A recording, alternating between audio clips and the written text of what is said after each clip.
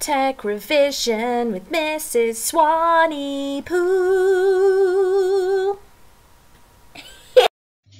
Hi everyone, in this video we are going to go over the enhancement of metals. So you may have watched enhancement of polymers, enhancement of woods.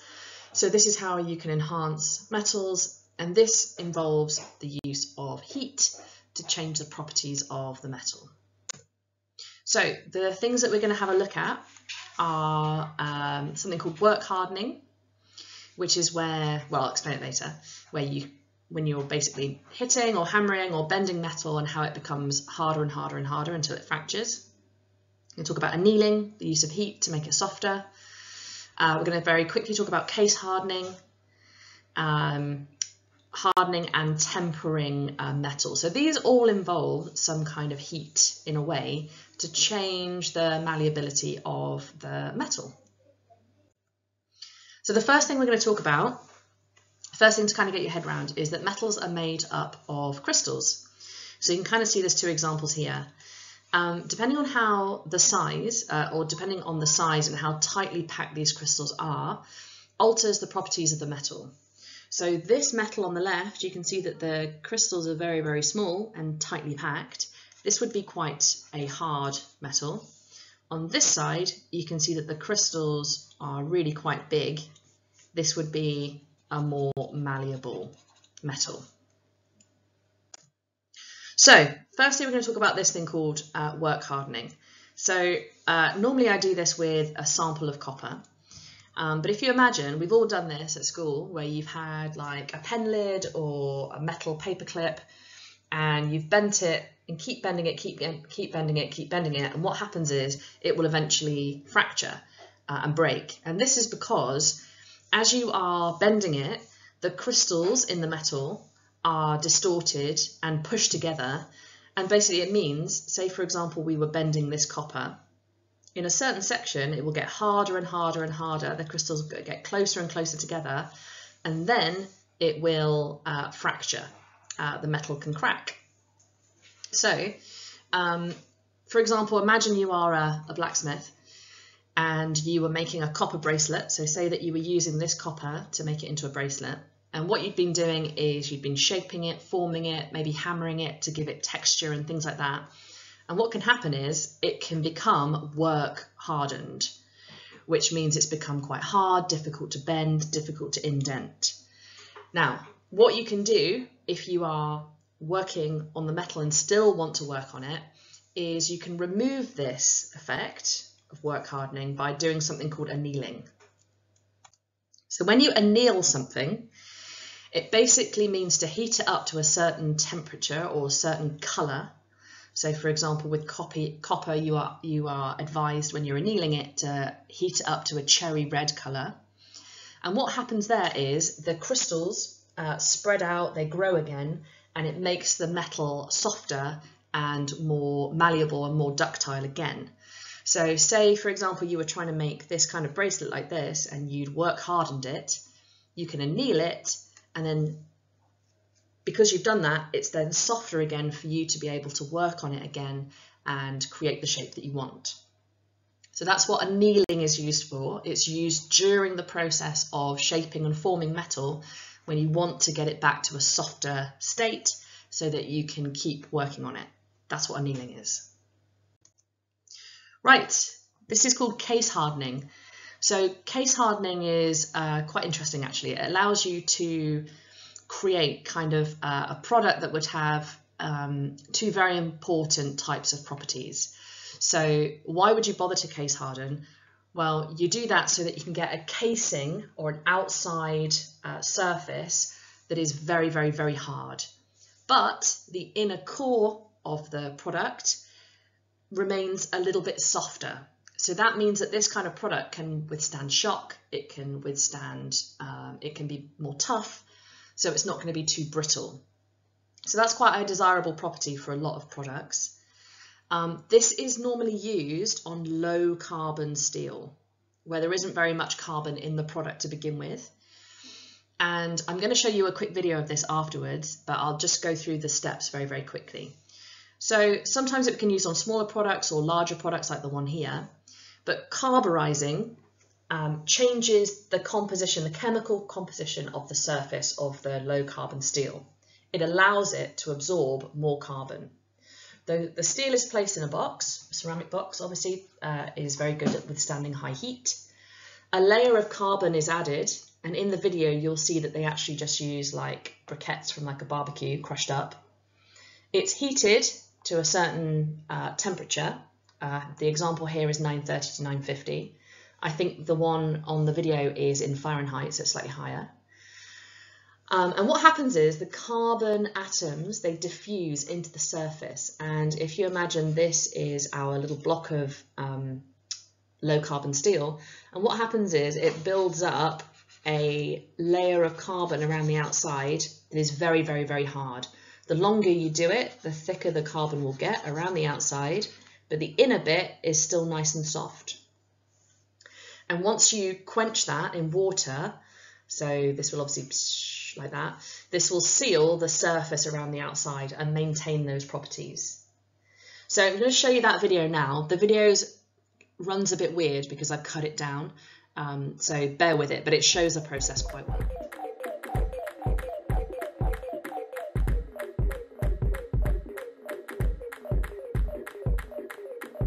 Lay down about an inch of carbonaceous material in a steel box with a tight-fitting lid. Yes, we really are using broken up charcoal briquettes because it actually works pretty well. Arrange the blocks so that they're not touching each other or the box.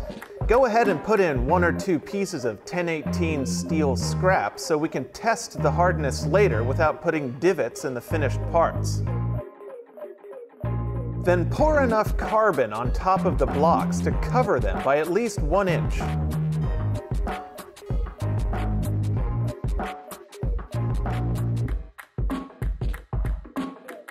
Put the lid on top of the box and fill in any gaps with fire clay or refractory mortar to form an airtight seal. Now it's time to load the box into the cold furnace.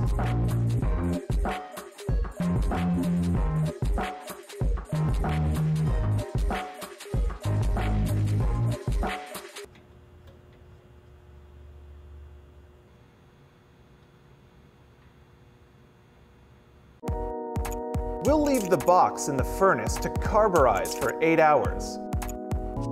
But inside the furnace, there's a bit of science magic happening. Carbon-rich gas comes in contact with the metal surface, breaks down, and some amount of free carbon is dissolved into the hot steel. Time, temperature, and the composition of the atmosphere all affect the rate at which carbon is absorbed and how deeply it penetrates into the steel. After 8 hours at 1700 degrees, the carbon should penetrate 1/16 of an inch into the part. Remove the carburized parts. They're still soft right now, but the finished parts will have a tough, low-carbon core and a hardened, high-carbon surface layer called a case. This is because the carbon only dissolved to a certain depth, so the hardening process will only affect the outsides of the parts. That's what makes So, case hardening, it's useful for objects that need to be hard on the exterior to endure wear and tear, but soft internally to withstand shock. So things like firearms, camshafts in cars, knives, swords, special purpose components, and horseshoes, quite a good example of something that is traditionally case hardened. Now, this is just one example of how to create a hard surface on the outside. Remember, this is for low carbon steel, okay? Sometimes called mild steel. Next thing I'm going to talk to you very quickly about, and I'm going to show you again another short little video, is hardening and tempering. Now this is used on medium and high carbon steels. So not low carbon steel, steels that already have a higher carbon content than low carbon steel. So they are heated, to alter their crystalline structure, just like we spoke about in that first slide. They are held at a given temperature for a set time. So it's very, very particular in terms of what temperature you heat it to, how long you hold it at that temperature. And when you held it at that temperature for a set time, they are then quenched, basically dunked in water or oil or sometimes like a salt water. So this means on the outside of the metal, you have a very, very hard surface, very, very hard surface on the outside. But in contrast to low carbon steel, this can actually make the metal quite brittle. So this means that the whole thing, if you're not careful, could snap quite easily. So what they do with medium and high carbon steels to get the surface to be softer again, or not the surface, sorry, the interior to be softer again, they do something called tempering. And it just reduces a little bit of the brittleness and helps to increase the toughness of the metal. So again, you heat the metal to a certain colour, and in the video I'm going to show you, you'll see that he heats it to like a straw colour. And he lets that cool, and that gives that nice combination of a ridiculously hard outer surface, good for like, it's a lathe tool that he's making in the video, so perfect for that. But because it's been tempered, it has a softer inside, meaning it's not going to be too brittle and it's going to be quite tough. Right, here's the video, see what you think.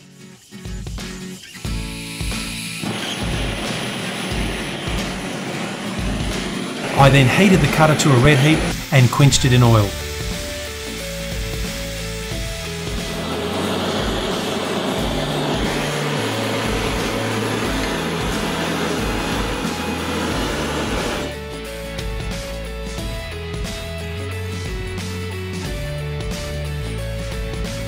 At this point the steel is glass hard and a file just skates over it, but it's too brittle for use, it needs to be tempered. So I gave it a quick rub on the stone to bring up a shiny surface, and now I can see the colour change at the cutting edge as I temper it. I'm aiming for a light straw colour.